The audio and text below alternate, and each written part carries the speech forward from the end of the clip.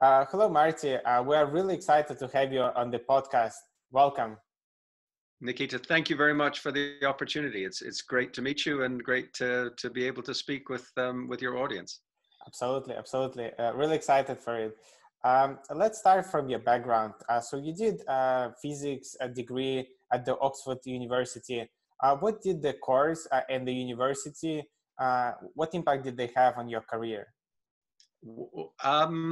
Hugely formative. I fell into physics, was reasonably good at maths, and it is just a terrific subject. It is the science of how things work, and it's all about coming up with a hypothesis and then performing experiments either to confirm or reject your hypothesis. And if your hypothesis wasn't correct, then you've got to come up with another one. You can't get dogmatic about what you think should work. It either does or it doesn't.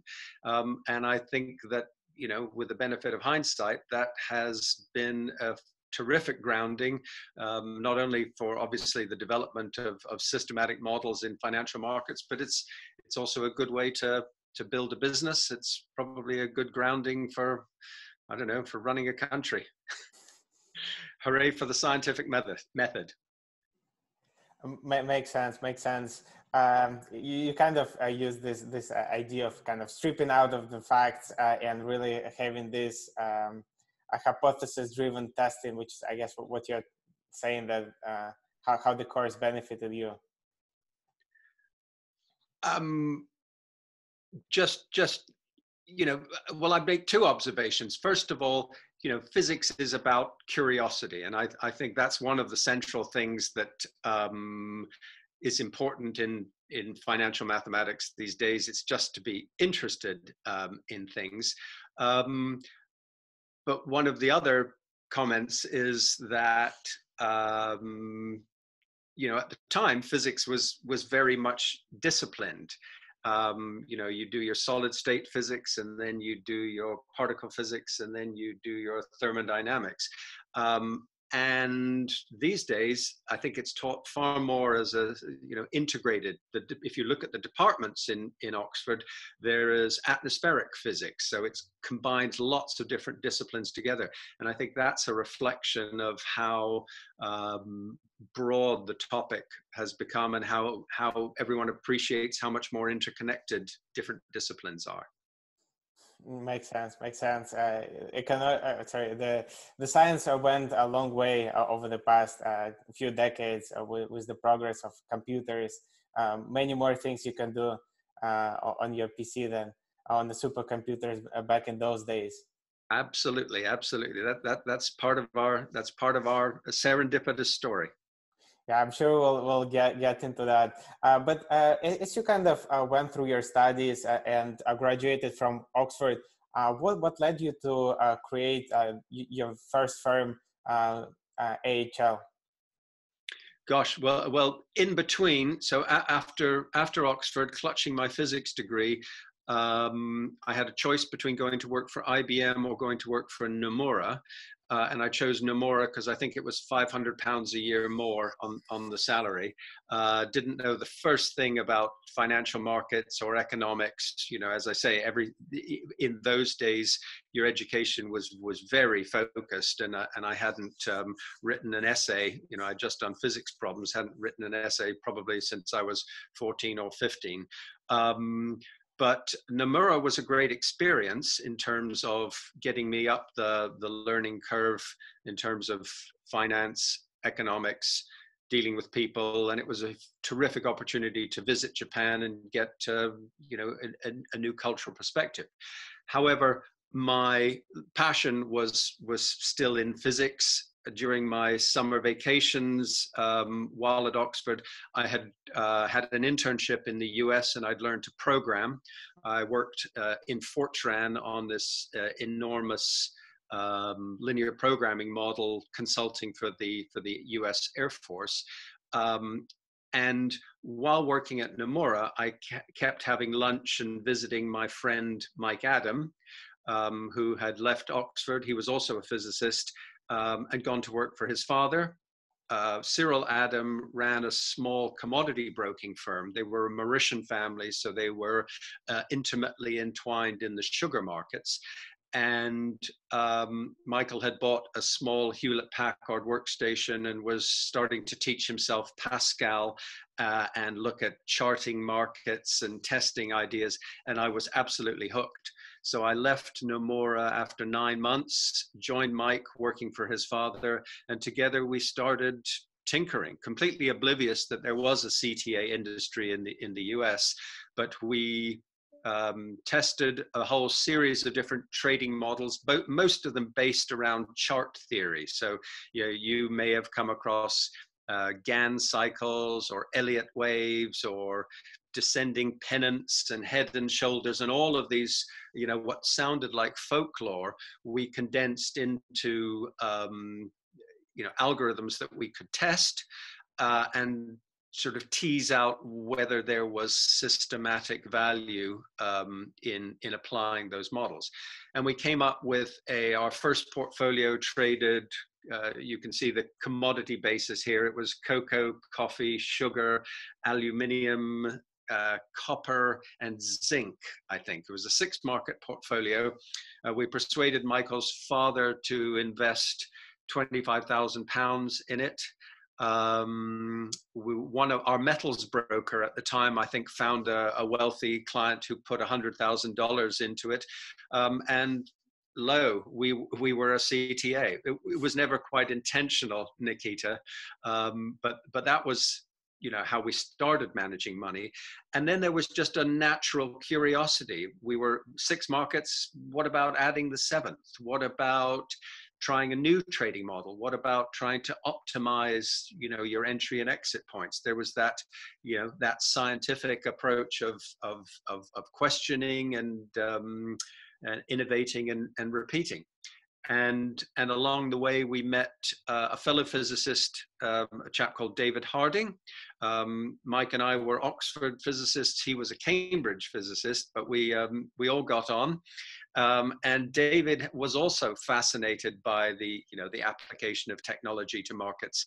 He was working at the time for quite a well-known chartist. So a fund manager, Robin Edwards, ran money for clients literally on the basis of reviewing the charts every day and working out what those patterns would tell him and investing accordingly. And David quickly saw the synergies between the programming, the models that Michael and I were putting together. If we could combine that with Robin's expertise and test it, we would potentially have something of enormous value. Robin's company tried to hire Michael and me. We said, no, we work for Michael's father. So David came to work for us in the Adam family business. And that went on for a while, the 3 of us researching away until there was a tension in 1987. And Michael's father, who felt much more paternalistic, it was almost a family office to him, while these 3 youngsters felt that we were on the verge of a money management firm. We parted. Fortunately, it wasn't too big a blow up. Michael's father was supportive. We took that one $100,000 client with us. And in fact, David's previous employer, Robin Edwards, his company was an early investor in AHL. So that's how AHL was born, out of the Adam family business. And that, and from then on, Nikita, it was 3 physicists feeling our way. We didn't know there was this industry. David had more insight than Michael and I, and he started going to the US, where there was a fledgling CTA investing industry, and he tells hilarious stories of going to these really backwater conferences of the industry at the time. I think it was the Managed Futures Association. It's now the Managed Funds Association, and it really was a mom and pop organization back in the late 80s. And through them, through that exercise, we eventually met met the Man Group, who took an interest in the firm. But anyway, that's the story, going from, degree through Nomura, through the Adam family business, Brockham Securities, and then cleaving ourselves and starting AHL. Yeah, kind of. It's interesting how you tried a bunch of different things along the way. You had, but kind of somewhat random chances kind of allowed you to pivot and navigate through. Who knows how things would turn out, but I guess at those times you were quite risk tolerant and were happy to try out different things. Just kind of how you do it in physics. You try different things, and sometimes some works out fairly well. And maybe. Absolutely. I do think you have to acknowledge a great deal of serendipity in all of these.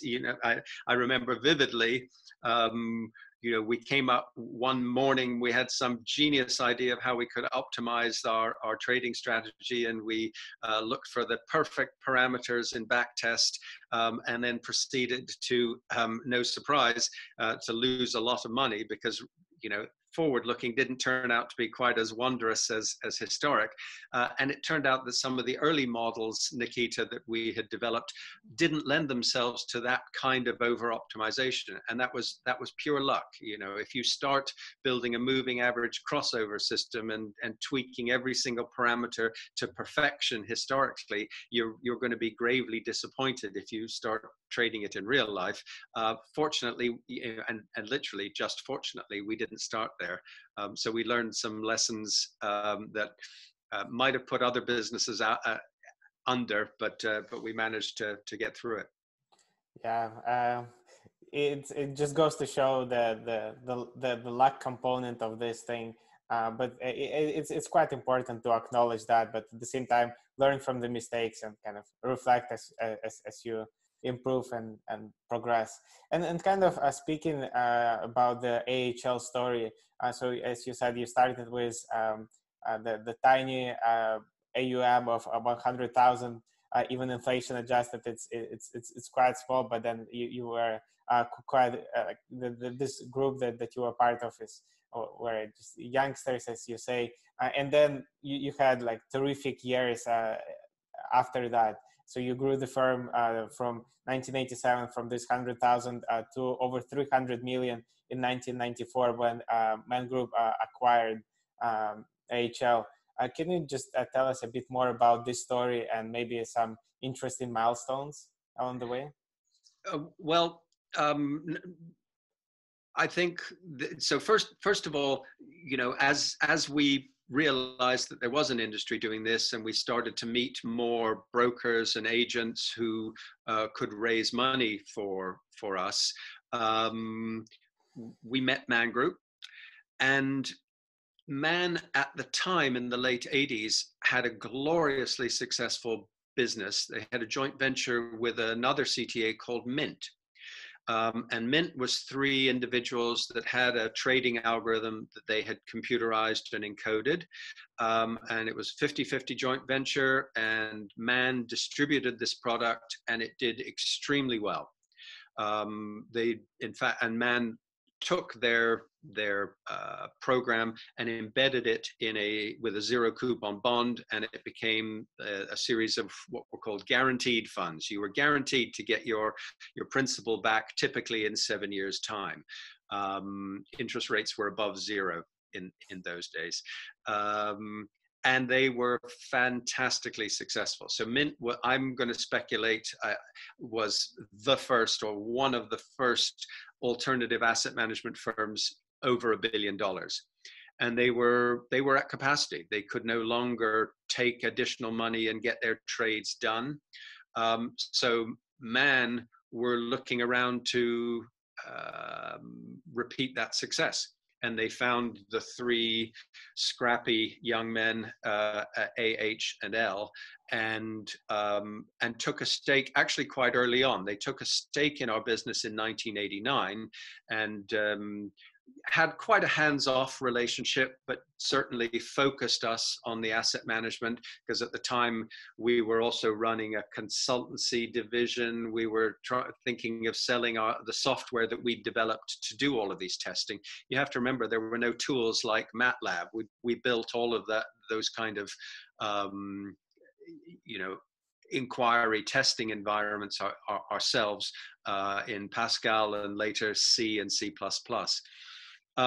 So Man took a stake, and they were curious about our approach, because on the one hand, they had this very successful mint based in New Jersey, I think 24 people running over $1 billion, just spilling off revenue for them. And then they had these 3 nerdy chaps with a team of about 70 at the time, Nikita, and we would wax lyrical about investigating, investing in technology, investing in researchers, because you wanted to keep scratching, you wanted to improve every facet of the trading model. Typically in those early days, you would collect the closing prices and you'd run your models overnight and you'd release them to the brokers to execute the next day. Well, kind of stands to reason, why don't I snapshot the markets during the course of the day, run my models as fast as I can, and start trading straight away? That's obvious with hindsight, but at the time it felt like a great innovation. Those were could we predict volatility? Forward-looking volatility? Could we get a measure of the risks that our portfolio was taking? There weren't concepts particularly like VAR at the time, so we were coming up with these as we went along.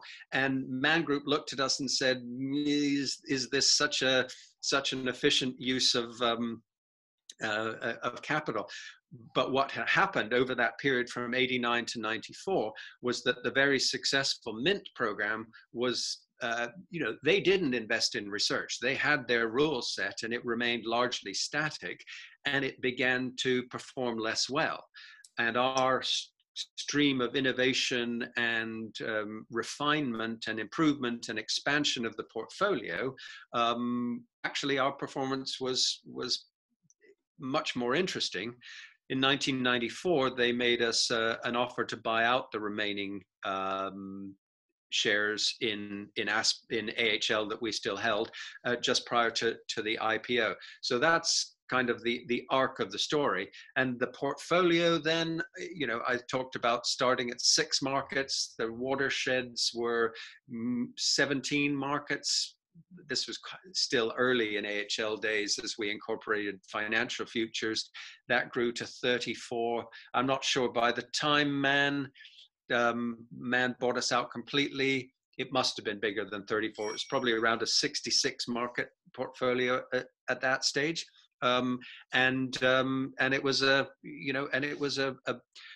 a tense relationship, because we were always trying to do new things. And they were much more interested in, I think that the Mint experience had been so great for so many years that they kind of wondered why we kept needing to change things. Can't you just leave it alone and we'll harvest what you built? And I think the evidence would now support that, continual investment in innovation and research is the only way to stay competitive in this space. Yeah, it's the how you kind of explain it here is one of the according to you, one of the first $1 billion funds, extremely successful, track record of innovation, but then at some point they just became, I guess, less nimble and wanted to preserve what they have rather than look out for the future and try to adapt to it. And here were you and your colleagues kind of pivoting right, left, and center and getting there eventually. Well, you have to remember that the origins of the CTA industry were largely floor traders, people who had a rule set that had worked very well for them, and the first computerized trading systems that was literally just a way of automating your rule set that you had developed. Either John Henry was a floor trader, Larry Hite, who was the principal of the Mint Group. I think he was. I wouldn't say he was a gambler, but he learned or thought about this algorithm from trading the tables. And then there was sort of Richard Dennis and the legendary turtle traders. These were steeped in a market rule set. It wasn't based on a continuing research effort. So actually, I think that AHL was, pioneered that approach of continuing research. And then you saw this sort of wave, in part the diaspora that came out of AHL, but also other firms popping up. For quite a while, it was the European managers were the leaders of the scientific effort, and then certainly the US, and to a smaller extent Asia, caught up. But it was, I'm trying to emphasize that the early days of the CTA industry, they were static models. There was no expectation that you needed to continue to invest to improve. Makes sense. But it's quite logical to think that maybe it's not so homogeneous and things can evolve and change quite drastically. But this pioneering idea of AHL that maybe we would want to refine from time to time and look out for new things, it was quite simple, but quite impactful at the same time. But it's obvious in hindsight.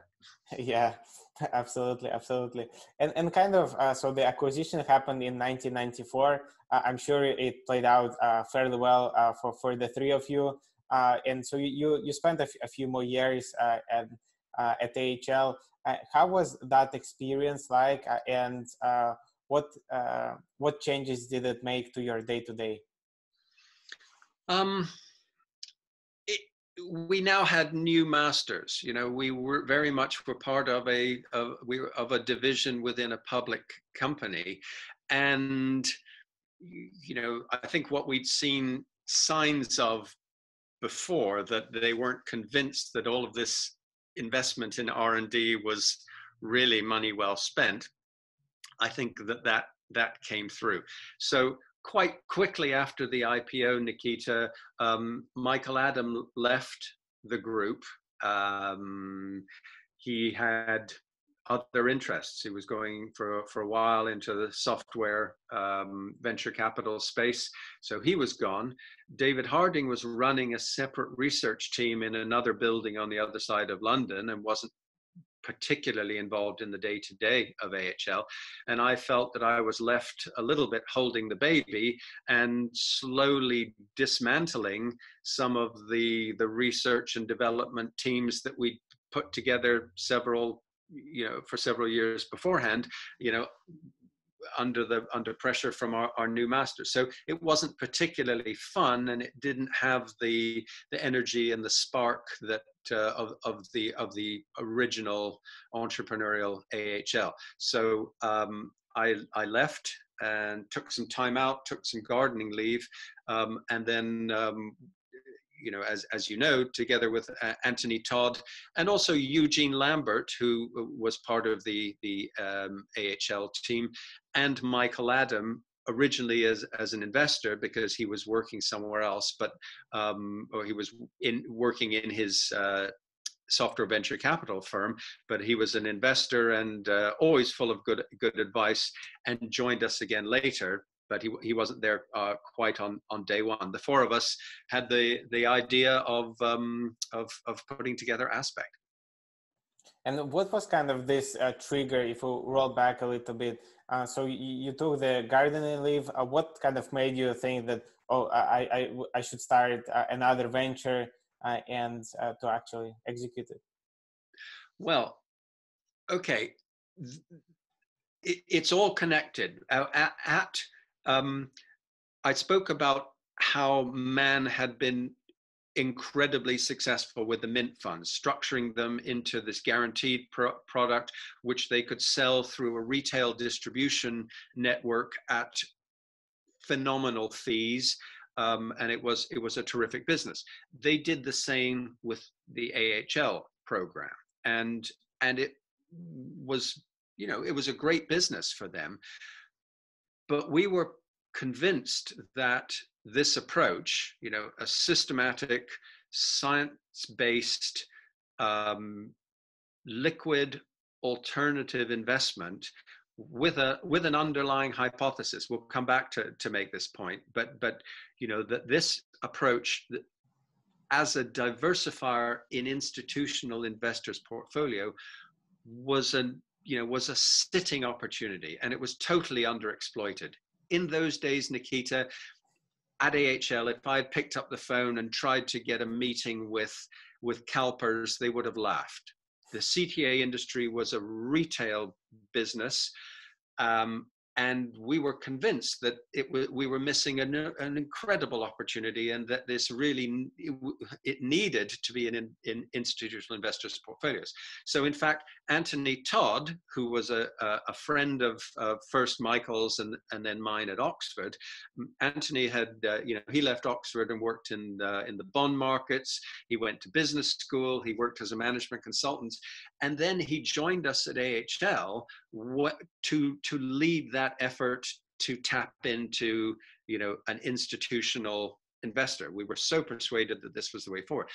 But that immediately met resistance from our parent, because they had such a lucrative retail business that they had very little interest in, you know, using capacity at what, you know, institutional fees, because why should we? So the genesis of Aspect was to bring that methodology, to bring that approach, those trading ideas, that systematic set of strategies to an institutional audience. And that meant that, we started writing the business plan early on in, where are we now? In 1997. We formed the business. We went out looking for investment and seed capital, and we started running money in 1998. And we didn't run a dollar of client money until we had, we'd written the models completely from scratch. We had a disaster recovery facility. We had a 24-hour-a-day trading facility. You know, we knew that we had to have an institutional level of due diligence before we could present ourselves, with this business plan. Again, many CTAs in those days was, one individual and a Bloomberg screen. So this felt fairly revolutionary for our industry. And the other key tenet there, Nikita, was transparency, because in a retail space, you could dress this up, and we did. You could dress it up as magic, as legendary trading going on underneath the covers, and if I explain to you how it works, I'll have to kill you. And you can imagine that no institutional investor in their right mind is going to go for that. So we absolutely predicated the business on building a relationship with our investors and explaining to them what were the underlying drivers of our models and of our approach. When did we expect it to work? When did we expect it not to work? And what utility it provided for their portfolios. And that's been central all the way through. That's been, axiomatic. Right.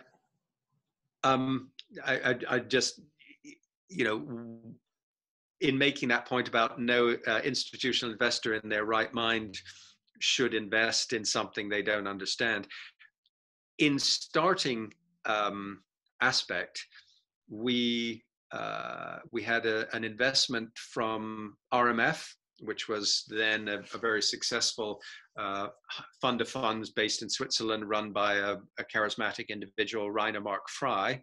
And Rainer introduced us to Swiss Life, the investment group at Swiss Life, who became our lead seed investor. And it really was a good case in point. This individual was successful in his role in very large part because he had refused to invest with Meriwether, with LTCM. And his colleagues in Swiss Life said, "Are you crazy? These are the smartest people on Wall Street. We have to do this." And he said, "If I don't understand what they're doing, I'm not going to invest in it." And that it turned out that he was the hero. So when he met us, we walked him through what we had in mind, how our strategies worked. He said, I'm there. And we set off Aspect, as I say, launched our first fund in 1998 with $20 million of seed capital. You could do that in those days. Yeah, wow, that's quite a story.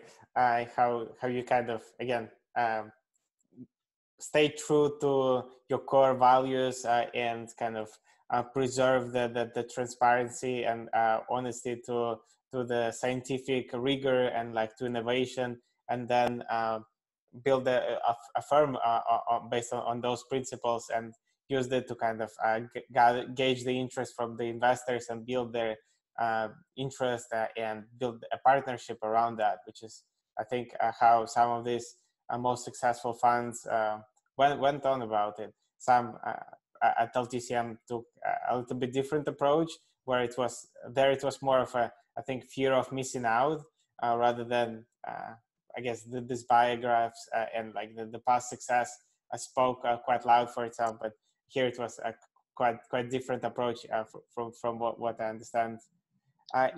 Yes, the way that our Swiss Life colleague explained it was that when the black limos pulled up outside, the presentation basically consisted of, we all have PhDs, we're all very clever, and even if we explained how our strategy works, you wouldn't understand it.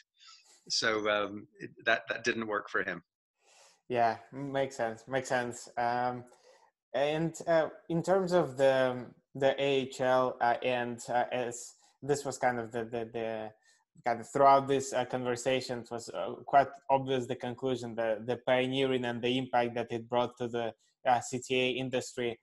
So kind of reflecting back on the evolution of CTA, because fundamentally AHL and Aspect Capital are in their core strategies are quite similar in the philosophy.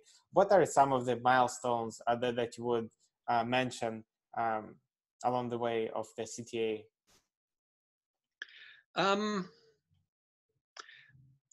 We've already talked about the sort of the step from trader mentality to research based approach, and then an interest in investors taking interest in what were the underlying strategies.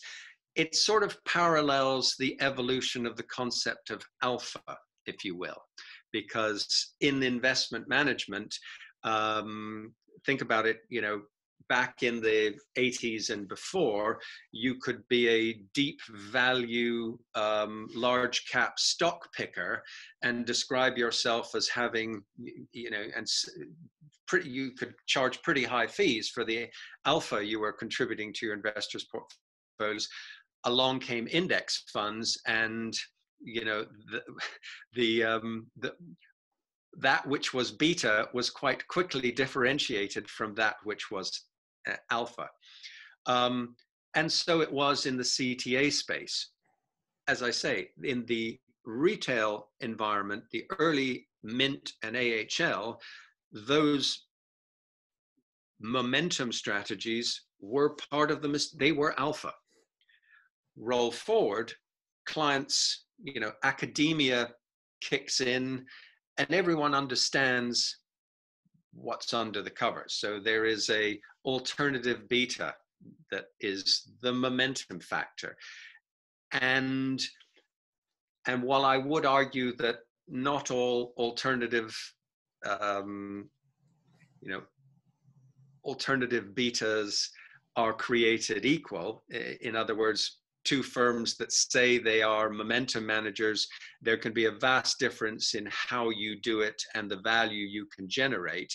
The good news is that investors took an interest in this. They were no longer prepared to invest in black boxes. They wanted to understand what the underlying drivers were. They wanted to understand what would work when, and that really played to us. That's a good conversation. The bad news is that once you understand it, you think, well, where's the value there? So there's been a lot of fee compression in the industry. There's been a huge influx of competition and a reduction in fees. That's good for the investors. Unambiguously, that has been a watershed. As a result, you've seen groups investing more. You've seen groups investing more, looking to do a broader range of things to continue to add value to their investors' portfolios. So the watershed moments that I would draw attention to were sort of the early 2000s where, or late 90s, early 2000s, where it became apparent that just trading momentum, which were the predominant approach of most large CTAs at the time, that no longer cut it. You weren't, the return profile of a diversified momentum strategy, investors were looking for more. So managers began to diversify into other components in their business, trading a broader range of assets, interest rate swaps, non-deliverable forwards, slightly some more esoteric markets, and also trading a broader range of trading strategies. There was almost a bit of a bifurcation in the industry. Some managers built all of those new markets and models into a flagship fund. So there was an evolution or a style drift from momentum to a more multi-strat approach. Other firms, and I would include Aspect in this, said we're going to launch a series of programs that have different utilities, have different characteristics, and in some cases, different fee schedules depending on their capacity. And these will appeal to different investors, or some investors may want to combine them together. So it becomes much more of a conversation of how you put those building blocks together. Those are, and the final thing I'll add to this is, concomitant at the same time as investors have dug deeper, and they'll no longer accept the hand-waving black box explanation. If I explained what it was doing, you'd never understand it. Concomitant with that has been a reduction in what we talk about algo aversion. There was often a feeling that, well, if you're running it on a computer, surely you're going to get stuck somewhere, and you need you need a person, an experienced trader, to step in and take the hard decisions.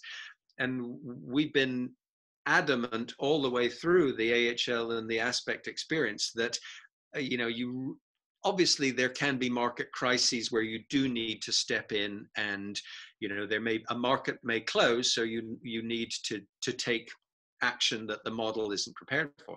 But the minute you start overriding your models, then their value is significantly destroyed. All of the research that went into it is significantly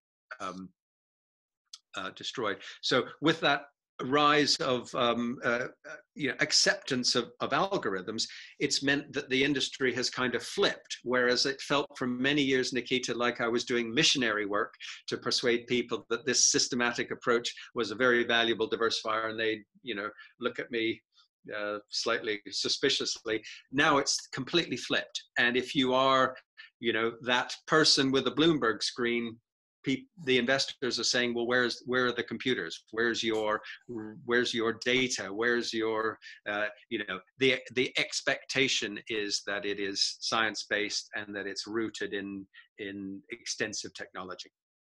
So if you were to kind of attribute this evolution to one factor, would you say that it was really driven by investors or about the innovation that kind of the managers? Chicken and egg, but hand in hand. I think that, you know, from the early days, from the AHL days, we've talked about there being an expansion of competition. So, you know, a lot of smart people, as this discipline grew up as a field of study, as I say, you know, in the early days, you didn't have VAR metrics, you didn't have software to develop your trading ideas on. All of these things, you know, have evolved in my lifetime. In fact, you know, you obviously in the early days, you didn't have an internet to go and download data. It was all pretty string and glue. In the very early days, we were even typing in historical prices by hand. You know, that competition has spurred everyone to innovate. So it's made the range of programs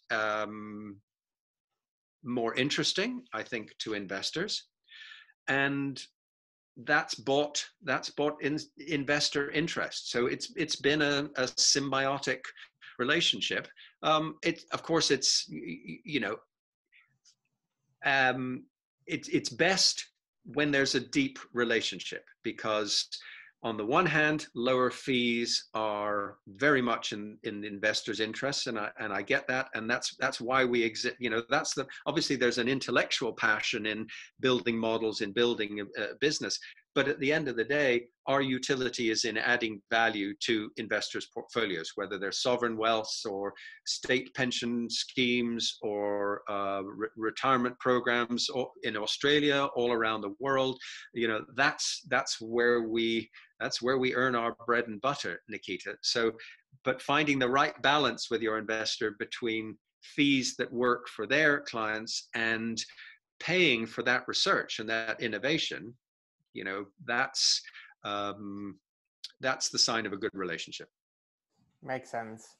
And speaking about research, this was obviously like a big topic throughout our conversation. What is the recent development that you're particularly excited about in the space?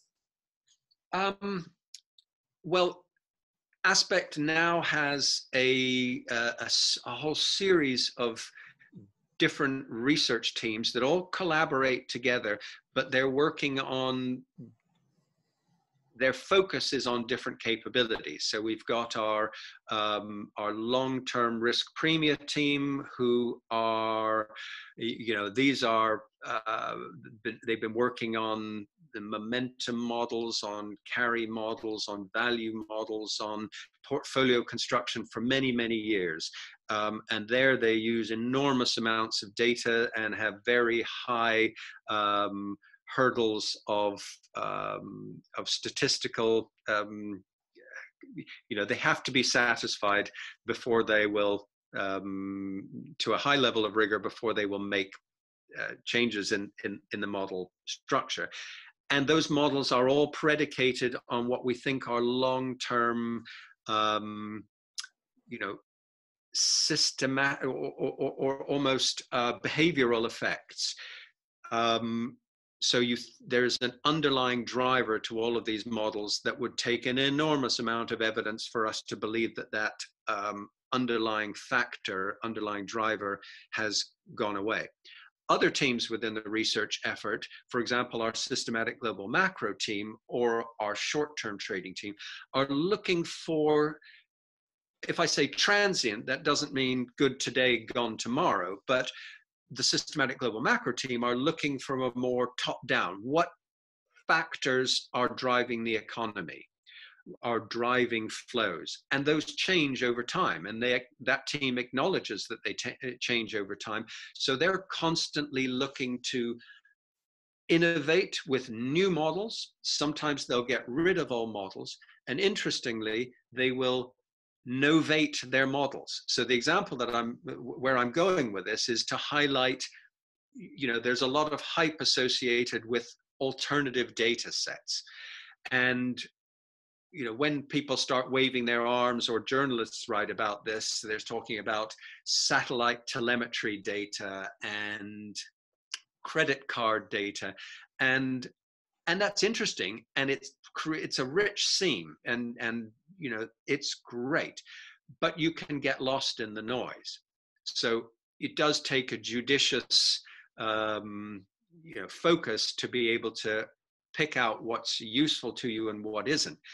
But I would highlight that what this foray into the alternative data space gives us is much more timely information. So you can, if you have designed for example, a model of FX flows that is a reflection of relative GDPs, that model could have worked very well, developed in the 80s or 90s based on metrics of GDP that are backward looking and that you collect once a week, once a month, once a quarter.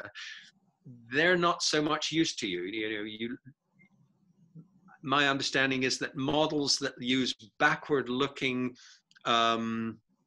analysis to identify regimes really struggled in March of this year, as the world changed on a dime due to the coronavirus. Alternative data gives you the opportunity to have forward-looking data. So you can, we found sources of data that are essentially proxies, for example, for a GDP, but on a forward-looking and much more dynamic basis. And suddenly what may have looked like a model that had lost its mojo is very valuable to you once again. So that's, sorry, Nikita, a long-winded answer, but I would highlight the rich new sets of data that are available to us now. And everyone talks about the Internet of Things and how many, zettabytes of data are being created every nanosecond. It's all a bit hyperbolic, but in there's a lot of interesting stuff that we are researching and our peers are researching. So it's data, and data, and lots of interesting tools to play with to extract the information which weren't available back then. Maybe the data wasn't really created as such, but that existed was a bit more challenging to play with and plot some more, or you create some more sophisticated models. Absolutely. I mean, the irony is that in the early days, data was considered, it was throwaway. It was, the exchanges had no interest in collecting or selling their data. It was, and in the early AHL, we were just voracious. We had disks piled up everywhere because we would collect everything. And since then the penny has dropped, and I don't know what the stats are, but I can imagine that a large portion of the CMEs or the exchanges revenues are generated by selling their data. So it's become a more nuanced, competitive, and interesting landscape. Yeah, and the barriers of entry now are climbing higher and higher as a result of that. But I think we can go a lot longer on this topic of data. But let's just maybe wrap it up with the final question. We'll always ask our guests for 3 pieces of advice they would give to their younger self. What would be yours? Gosh, 3. Do I have to do 3? Okay. Well. So I will say curiosity again. That, I think I got into physics, but I think that as a result of being curious by nature, what I would tell my younger self is be curious about a broader range of things, because, then I talked about physics feeling like a fairly siloed discipline, and there was also a mentality that the great physicists were lone wolves. Think about Newton, think about Einstein, think about Feynman. You know, these were individuals that would, you know, sit in a room and come up with some genius insight. Look at physics today, just as an example, and it's a discipline of collaboration. Of course, there are some superstars in the discipline, but you know, the heroic identifying the Higgs boson at CERN there were two independent research teams, the Atlas and the CMS team, and hundreds of people collaborated over many years to get the results that, when they put them together, they had incontrovertible evidence of the existence of this particle. That speaks to, you know, be curious and collaborate. So maybe I was a little bit curious in narrow places, and the wider you are in your breadth, you know, it's funny how things interact. So curiosity, collaboration, the networking that you do at college or in your early career, you know, it's not a waste of time. You know, you come up with better ideas if you are working with other people rather than locking yourself in the library, let me assure you. Working with as diverse a group as possible. Also, diversity of thought, of background is key to coming up with better ideas, I've learned. So I would tell my young self that. And also, you know, sharing problems, because if you try and solve everything from first principles yourselves, well, maybe you look like a hero, but that's hard miles. If you can put together a group of people who with complementary expertise, you can make much faster progress. So what have I talked about? Curiosity, collaborate, you know, be curious and be curious more broadly, collaborate, network, connect yourself with a diverse group of people, and interconnectedness. Remember, things that aren't obviously interconnected, they really are. So, you know, before 1987, before that stock market crash, you know, portfolio insurance looked like a genius idea. The fact that you could sell stock index futures as the market fell, and that would protect your portfolio. Brilliant idea, until you figure out that everyone's doing the same thing, and that interconnectedness creates a sort of death spiral in the markets. You've got to, the quant quake of 2007, all model builders were thinking that what they were doing was in isolation, but the carry-on effect of a collective group of those actually meant that what a competitor's models, you know, they had an impact on your models, and you had to consider the whole system rather than just yours in isolation. Those are some of the things that I would emphasize. Yeah, makes sense, and lots of good things to think about, and lots of inspirational ideas to digest and to start to apply to the day-to-day life. Well, thank you very much for doing this. It's been a great pleasure and very informative conversation. Thank you. My pleasure, Nikita. Thank you very much for the time.